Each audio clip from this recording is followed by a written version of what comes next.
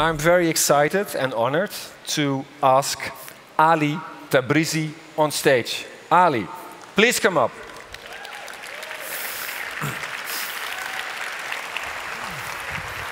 Ali, good afternoon. Great that you are here. Thank you so much. Ali is also living his dream, and he just had a huge roller coaster because this is the guy who produced Seaspiracy, that most of you probably have seen. Oh my God. Thank you so much. Wow. And I've seen it myself with my family, and wow, it was sad. And my daughter, she started crying. She could not even, watch the whole documentary. And I think what Ali did is somehow needed. Sometimes we need to have this wake-up call to really understand, what is going on. And today, he's going to share something which basically is, what does it mean to live a life full of purpose? So please give a hand to Ali and enjoy his presentation. Thank you. Thank you so much. Well, as he said, my name is Ali Tabrizi. I'm a filmmaker, conservationist, and director of the Netflix original documentary Seaspiracy.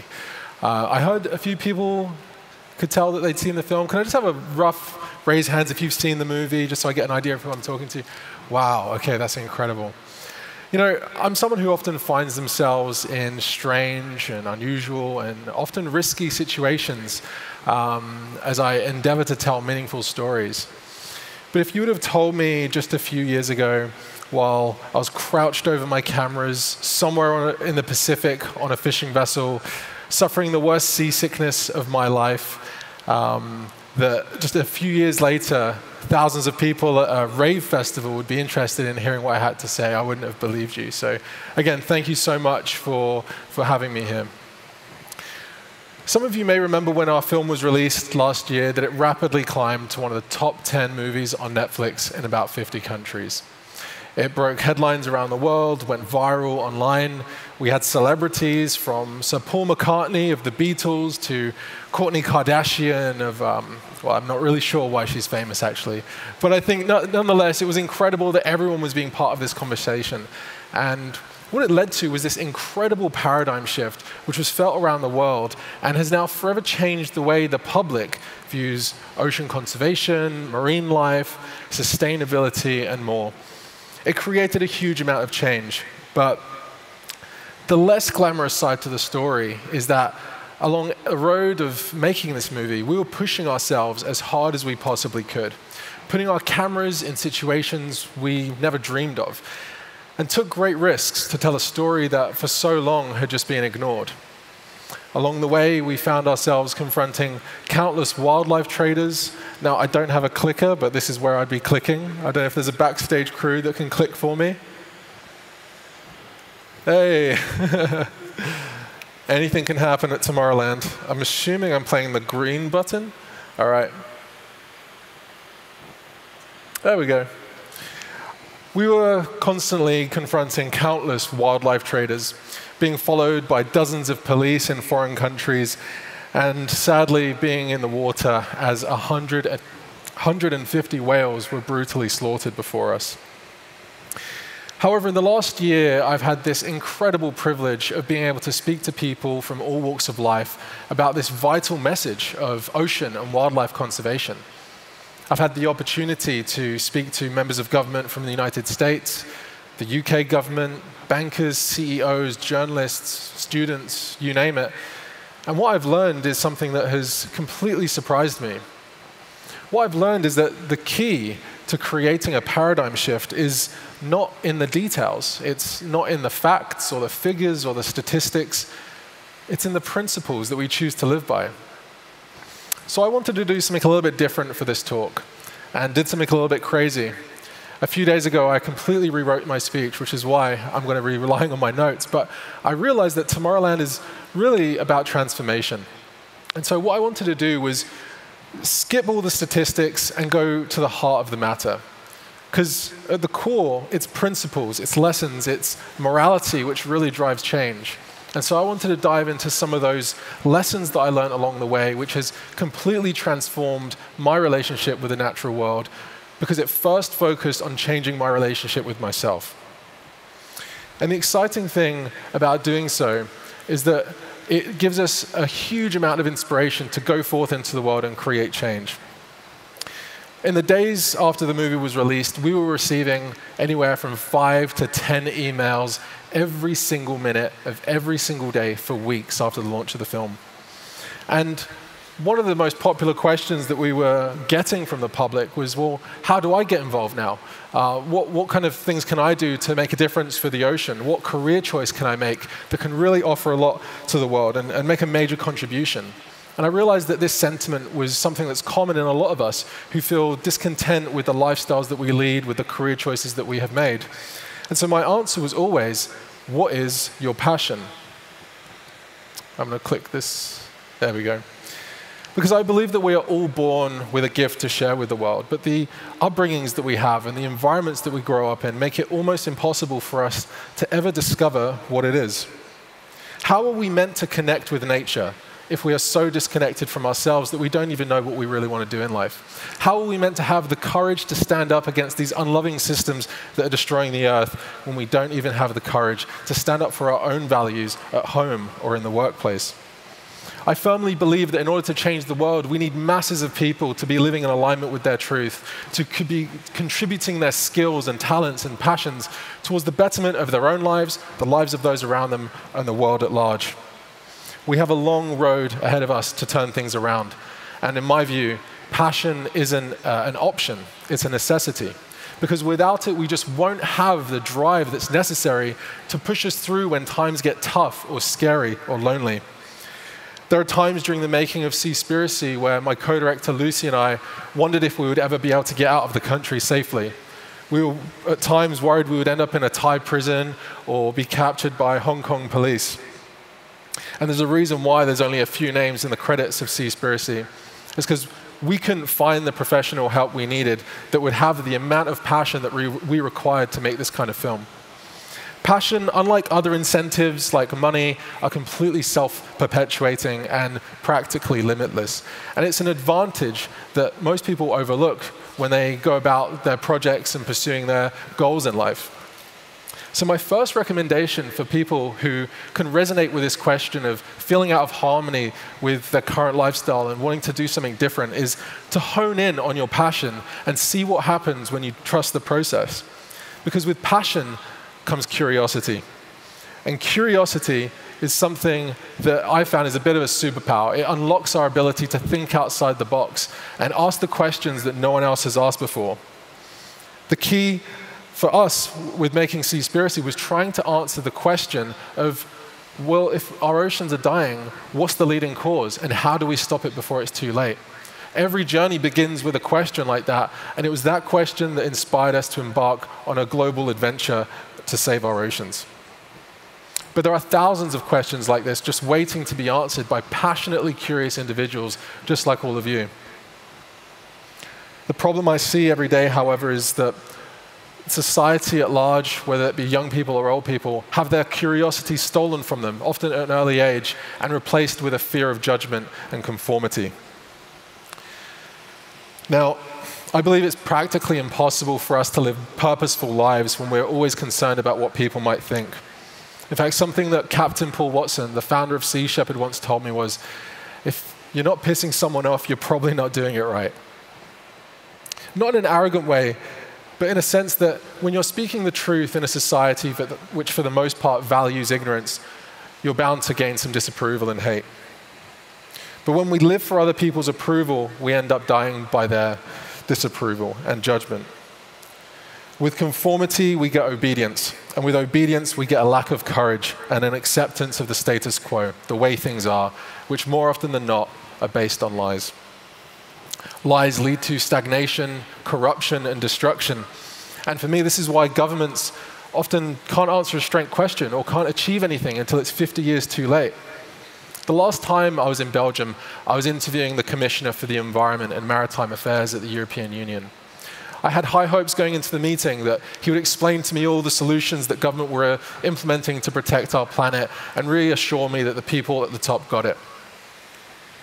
But after 20 minutes, I realized that he didn't have a clue. He didn't have any idea of how to save the ocean, or if he did, he'd probably lose his job if he ever spoke out about it. And suddenly this trustworthy facade of power and authority and qualification crumbled before me. And I realized that one of the major reasons why the natural world is dying is because of a lack of courage, a fear of speaking truth.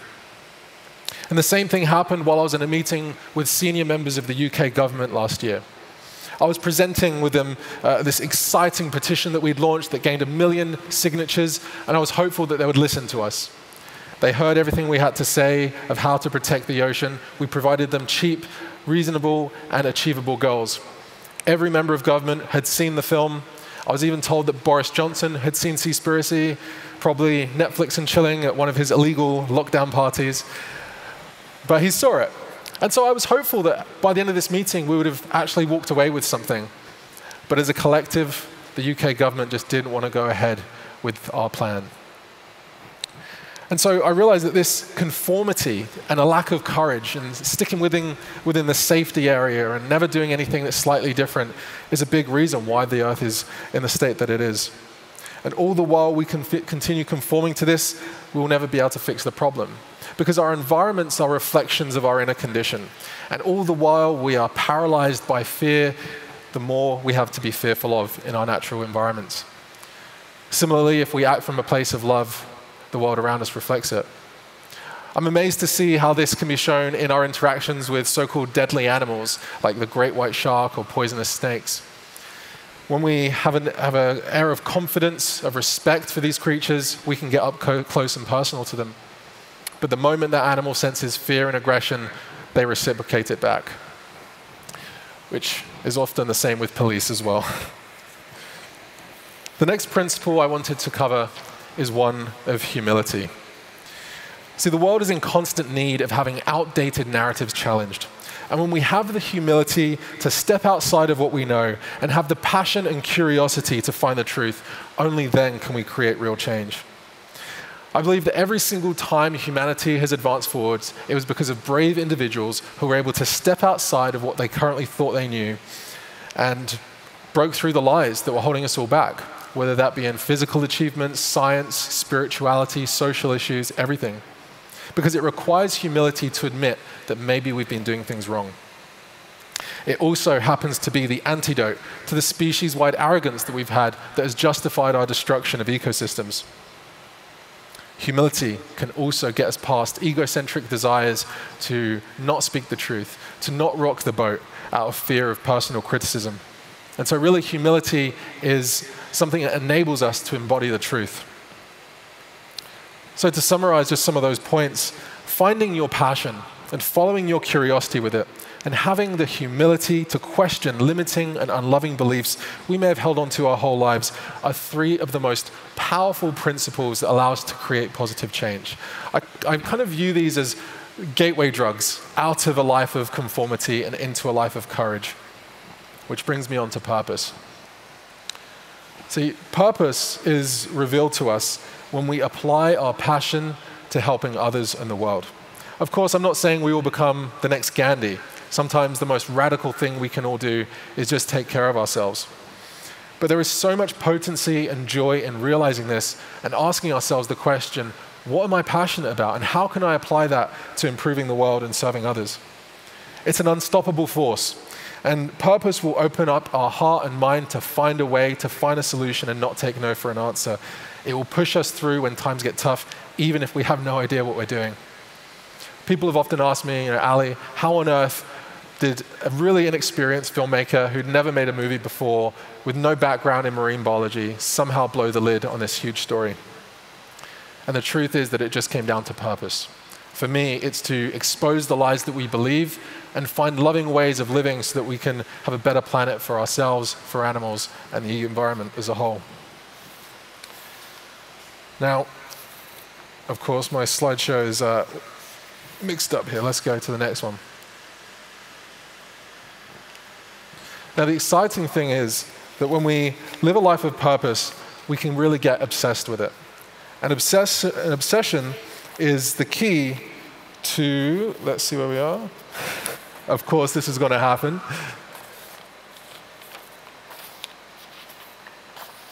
Yeah, we've lost it.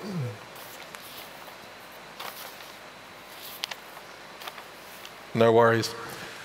Obsession is what really allows us to see the world differently than other people. Obsession is what can focus our attention to find solutions that other people hadn't seen before.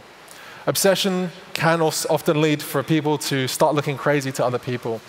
And I would suggest that obsession is actually something that helps us to set ourselves apart. You know, we have Da Vinci, who was obsessed. We have Van Gogh, who was obsessed. We have Steve Jobs, Steve Irwin, and Captain Paul Watson. These are all people who are obsessed and contribute the most to society. So let's... anyone have a piece of paper with the word obsession on it?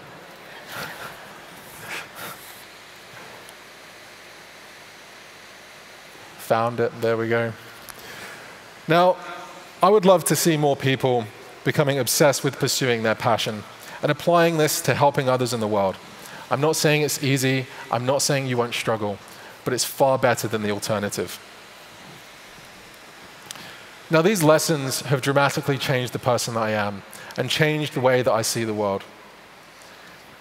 By developing these qualities, we were able to have the tenacity. By developing these qualities, my co-director Lucy and I were able to have the ambition and tenacity to go up against a $100 billion industry with nothing but a couple of cheap cameras. Now, don't get me wrong, Seaspiracy was not an overnight fix for the ocean, and our journey to uncover what's been happening around the world continues to this day. However, I promise you that by following your passion, making it your purpose, and becoming obsessed with it, breaking the lies that humanity believes along the way will make the world a better place. Thank you so much for listening to my talk.